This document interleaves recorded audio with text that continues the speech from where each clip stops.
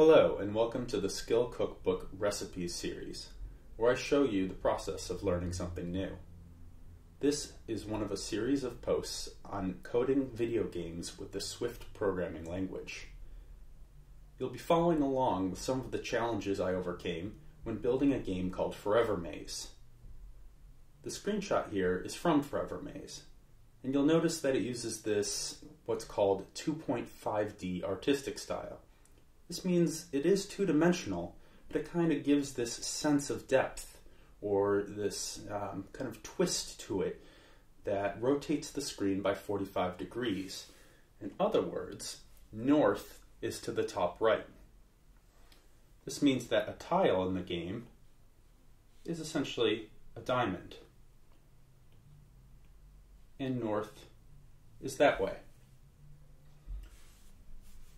Of course, calling it north, south, east, and west is somewhat arbitrary. You might also hear me refer to them as up, down, left, and right, but I think the cardinal coordinate system makes a lot of sense to talk about here. Now, what's really challenging with a 2.5D game is setting up a coordinate system that makes sense. You see, the math here gets a little bit tricky when you rotate things by 45 degrees. Also, there's the challenge that we want an infinite world. We want to be able to essentially step over one edge and continue around as if the world were circular back at the other edge without having any seams or even the player noticing that they've wrapped around the world. So in this post, we're going to be tackling this idea of creating a coordinate system for a 2.5D, also known as an isomorphic video game. So we've already taken a look here at this idea of north. So there's two ways we can think about this. If we look at the tiles as they exist on the screen, they're diamonds, as we saw in the screenshot on the intro here. But if we think about the space in terms of world space, it's a more traditional grid. Let's just say it's 100 by 100. In fact, that's the size of Forever Maze. When we're talking about this, we need to think about the difference between these two different systems. The coordinates down here are XY coordinates. But when you think about it, the positions, points or pixels on the screen are also XY coordinates. So we need to differentiate between the two. And most importantly, we need to be able to convert between the two. In order to deal with coordinates, we also need to be able to do some basic math on them. For example, we're going to be able to add and subtract different coordinates together. This is one of the really cool things about the Swift programming language. If you haven't checked out the accompanying blog post to this how-to article, go ahead and click over to it now, because there's going to be a lot of source code I'll be referring to. In our coordinate Swift class, we actually define these primitive methods or functions that allow us to add two coordinates together.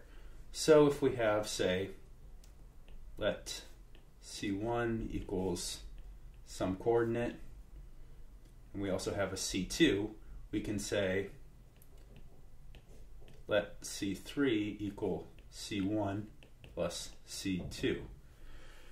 This is a very powerful feature of the Swift language, that you can actually define these methods, create your own plus operator between objects of your class.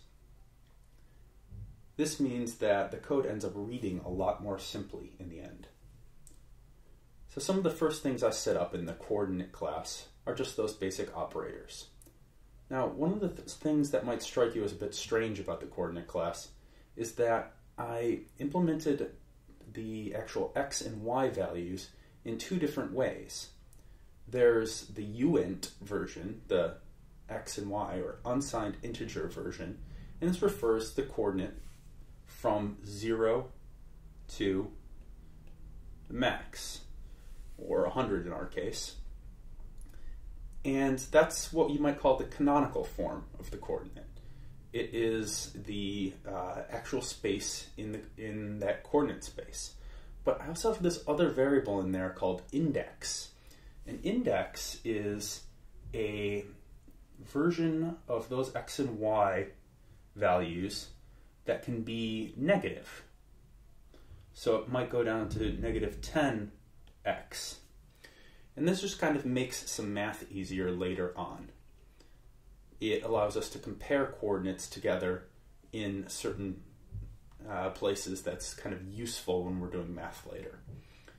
So one way to think about this is if our max value is 100, then negative 10x value is the same as 90x value, or in other words, 10 back from the right edge. I hope that makes sense because it is a little bit strange to think about, but I find it useful for setting up this coordinate class. Moving on then, the next thing we're going to take a look at is how the coordinates actually are used. The first thing the coordinates will be used for is to lay out things on screen. In other words, we need to be able to convert from a coordinate to a position or a point on screen. This means that we'll be able to lay out our game world so that the tiles are at the right place, the objects are at the right place, and so on. The function for converting a coordinate to a screen point is fairly straightforward. You do need to know the width and height, or rather size you could say, of the tile artwork. And you'll then just follow the code that's in the accompanying blog post, and it's just a couple of lines that converts the coordinate to the point on screen. The next thing we're interested in is figuring out if a coordinate is on the screen at any given point in time. And this is where the isomorphic system gets kind of interesting. Again, isomorphic, same thing as 2.5D. So let's start by just acknowledging that there's always a center coordinate, something that's in the middle of the screen. And this is where our happy little player, the hero of Forever Maze, is hanging out. So our scene class has a center coordinate at all points in time. Now, what gets interesting about this is as we increase the y values here, you notice we're not moving directly towards the edge of the screen.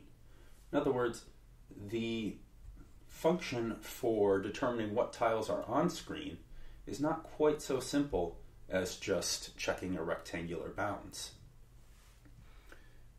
So the code that actually figures out if a coordinate is on the screen is essentially going to use a secondary coordinate as a test coordinate and find the distance between the two by converting them both to points. In this case, we might have this vector, and that's what we essentially end up getting out of using the test coordinate, is the vector expressed in points, which then can be used to calculate, based upon its width and height, if the coordinate is on the screen relative to where the player is. All right, next up, the coordinate conversion process also allows for a certain buffer zone. So why this is important is outside the bounds of the screen, we actually want to be able to buffer the data as it's coming in. Forever Maze is an online game. This means that there's data being loaded from a server as you're walking around. So this area around the edge actually represents the space that we want to prepare as the screen is moving so that it is ready by the time the player finishes a step, meaning that what's actually displayed on the screen is always rendered. So in this case, the buffer pixels allow us to throw an extra parameter into the function that's just going to include more of a region around the screen and consider it as being on the screen. It kind of expands the screen by a little bit. Just like buffering a video. When you're waiting for playback, the buffer pixels around the edge of the screen ensure that that additional amount of area is loaded. Now, getting on to world wrapping. This is where things get really quite interesting. Let's say that the player here is standing at y coordinate 99. And we said that the world is 100 by 100, which means that the next tile north, or increasing in the y direction, is 0, or actually wrapping around. So here, 0, then 1, and so on. We might say that this is 50 by 99, this is 50 by 0, that's 50 by 1. If we were to look at each of those tiles.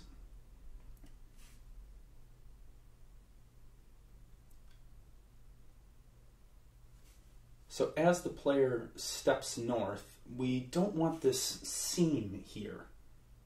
We don't want things to go all wonky when we cross over the edge of the world. We want to wrap around it smoothly.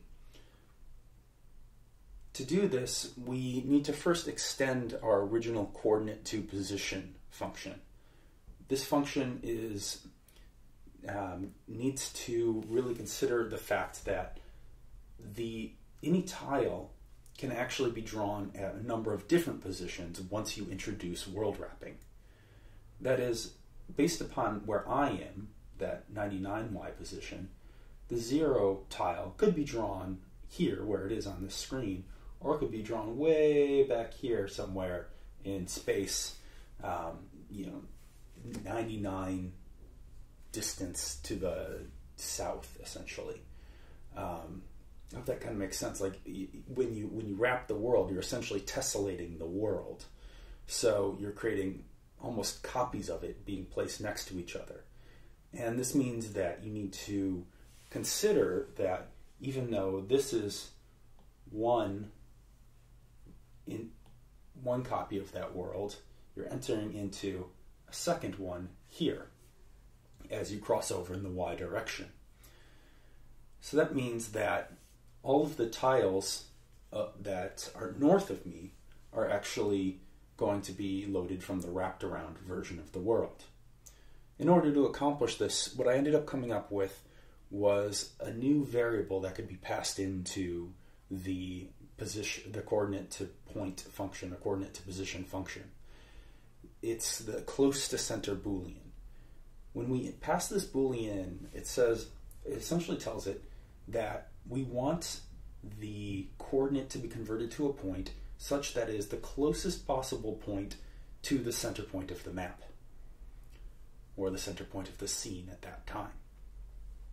And that guarantees us then that these tiles, as they're being laid out, are always in the correct version, or the correct instance, I suppose you could say. So at this point, we now know that our tiles are actually in the right place. That is, when we draw them, we do get to see around the edge of the world. But we're going to get something really strange that happens when we actually make this step from 99 to 0. As that happens, it's going to create kind of a jitteriness, or a seam in the world as you cross over that boundary. The way I fixed this was to essentially redraw the world when the step is happening around the edge. So the player starts at old coordinate, and he moves up to the new center. So the self dot center will now be a y position of 0, or y coordinate of 0. And when we detect that the old coordinate is wrapping around the world relative to the new coordinate, then before the actual animation begins, once the self.center has changed, we can redraw the entire world using that function, using the coordinate to position function with the close to center set to true, since the center value has now changed, being close to center means that it draws everything again relative to the new state of the world. And doing an instant redraw like this, without deallocating objects, but essentially using them, putting them into a cache and redrawing, or repositioning the objects, I should say, not necessarily redrawing, but repositioning those that cache of sprites, means that we get a seamless wraparound. And then we can animate as normal from this teleported position, and the player will actually smoothly move into the new location. So the net effect is, if you go and download Forever Maze from the App Store, you'll see that no matter how far you walk, you never encounter a scenario where it feels like you've kind of stuttered over the edge of the world. Everything is smooth, everything is even, and there are no seams. And that's how it's done.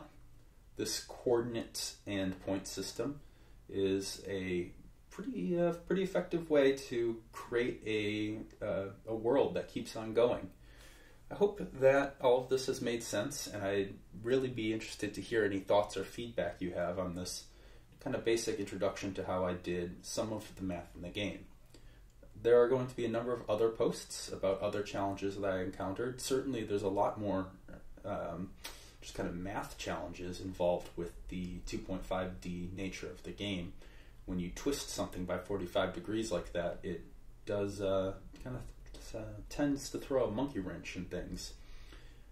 So anyways, subscribe to my YouTube channel and you'll get the latest videos as they come out.